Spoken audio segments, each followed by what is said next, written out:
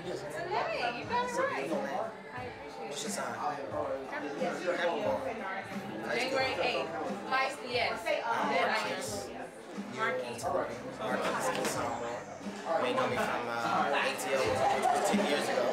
I've worked since then, people. I was on the show The Walking Dead, and I'm here in Charlotte, the wonderful city of Charlotte, filming another show. He is working.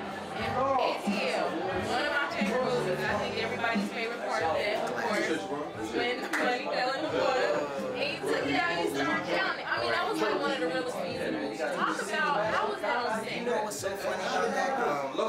He's a friend of mine who's here, and actually attest to that, but I was actually doing something. I was young. I was 19 at that movie, and I was actually doing something that was very similar to my character. And I was nice. So I actually fell out of money with my book. That was a one and done. I actually fell. So that's what makes it even more funny. It was a real thing. I fell. I was pissed off. And Chris Robinson was genius enough to capture that. That is some real shit right there. Now, you really did. That man been fun. Like, I mean, I felt it. How much was it? We never really know. I hurt my knee. I was pissed. It wasn't about the money wasn't mine. It was about my knee. Oh. Well, okay, so how was it behind the scenes with T.I. and Lauren and just all of that? Was it goofiness? It was love. It was pure. It was fresh. It was smooth. It was just the spirit of Atlanta in its prime. I wish I could go back to just the feeling. Everybody, if you think about ATL, it was all my first movie. Every single one. Since then, T.I. has done several projects. Lauren London has went on and had a very successful career. Jackie Long, Evan Ross, myself. So basically, that movie was the beginning of all of us. Vegas. It was fresh. It was pure. Nobody had any Hollywood type attitude. We all smoked together, kicked it together, partied together. Yeah, it looked like it was real. Now you can't get all this the same thing. Without paying somebody. Hollywood, right? Ooh, yeah, Hollywood. So, any untold stories? Many, you'll never know. So it's on lock. Okay, not even have. I don't know that. That's not my He ain't no snitch. He ain't no snitch. What's a good thing? Okay, so you did do the birthday party. Oh man, that was probably my most professional experience I've ever done. And it was just amazing. It was my favorite show on TV before I did it. And just playing the character, having to really get into it. One thing I learned about working on The Walking Dead was that you don't truly become a character until you put on the work. In ATL, I was a dope boy, so all I had to do was put on the same hat on the set, some sneakers, and a white t-shirt. But in Walking Dead, I had to become Andrew. You had a jumpsuit, and it was a process, and that process helped me. That process helped me better define who the character was, and I gave a better performance. Wow. Now, that is a different type of film, so you talked about it a little bit. How do you get in character for something like that? Like, how do you get in that zone? Like any type of... A secret that I use. I studied with Markice. She has an intensive technique, basically. It's a method acting technique where you find an emotion that connects between you and your character. So if my character is inmate in prison, I may not have ever went to prison to have, but if I didn't, I would connect with somebody I'm related to, a relative, and connect that way. Well, I got a cousin that was in prison. Let me find out what he went through, tap into that emotion, just so I can better understand my character. The first thing you want to do is understand and be empathetic to the character. How important is that? Connecting with that role, like somebody that's just the opposite, would it be hard? I mean, I think that's the most important thing. Everybody can find something that they can relate to with people. It might be a struggle trying to find it. Once you find it, that's the key to connecting you to your character. That's the umbilical cord that's going to give life to the character. You have to find a connector. If my character is a gambler and I'm addicted to sneakers, I'll find a connection to both have an addiction. Focus on addiction and find my character. That's amazing. So you're good. Like, outside of this. I used to be off the chain, but now I'm like, I like being at home with my daughter. when I do get out, yo, yeah, they drive me crazy, but I love it. They're fun. They got personalities that are amazing. When I do go out there, I'm gonna be honest with you guys, I like Barnes and Noble. Barnes and Noble. I could live in Let's see, I cracked my phone today. Let's see, which one am I reading? Oh, Fuck Feelings. That's the name of the book. Okay, so what's that about? It's a psychoanalyst created. Matter of fact, I can tell you who the author is. I'm giving him free press too, so I'm like some love if this is a piece of author, man. Let's see. I'm so into like these books now, latest reading right now. Michael Binet. Michael Binet. Okay, and it's called Fuck Feelings. One String's practical advice for managing all life's problems. Basically talks about how to be a master of your emotions.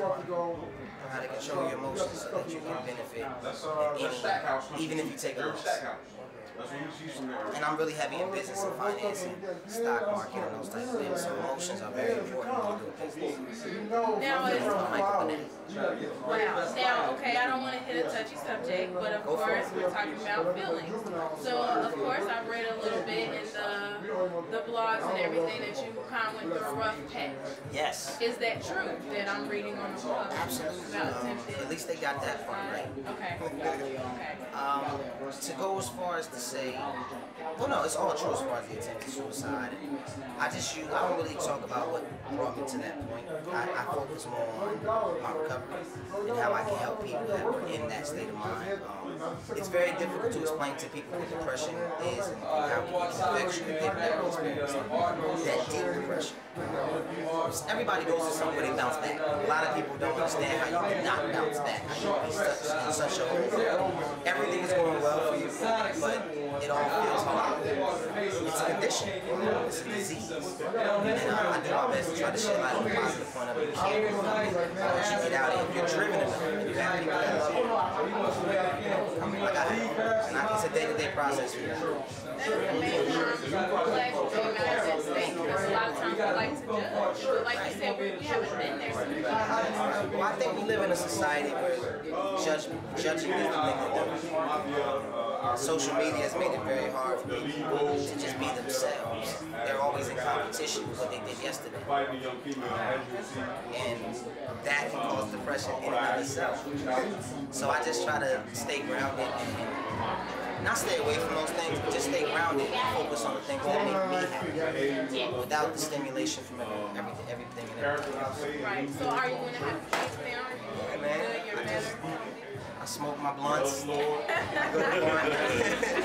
go to Barnes and Noble. I chill with my kids. And I'm the happiest boy in my life. My career is going well because I found happiness in the simple things. Congratulations on that. Okay, so go ahead.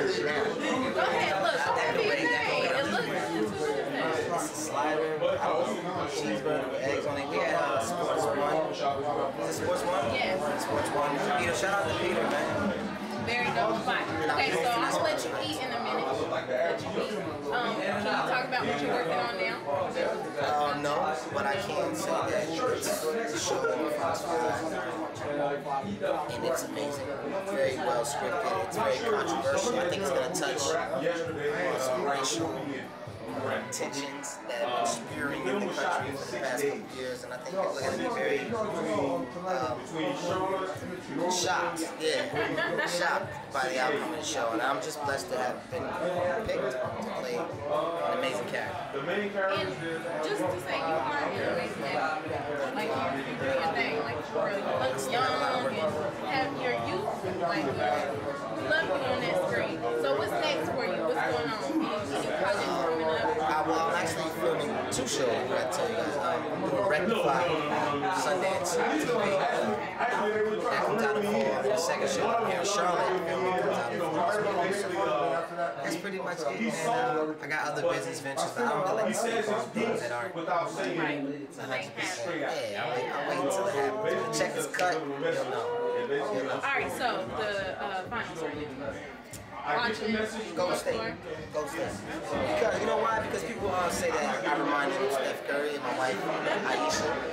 So we run with that.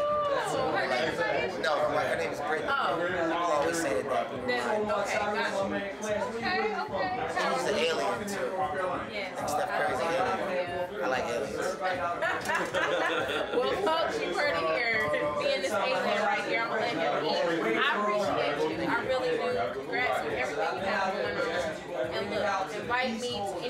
got going on. I love the party. Yes. Come party with me in LA. Yes, you know what? I haven't been to LA. I don't have a reason to go. I'm in the hills. Party all night. I'm going. Y'all heard it here. I'm going. We out.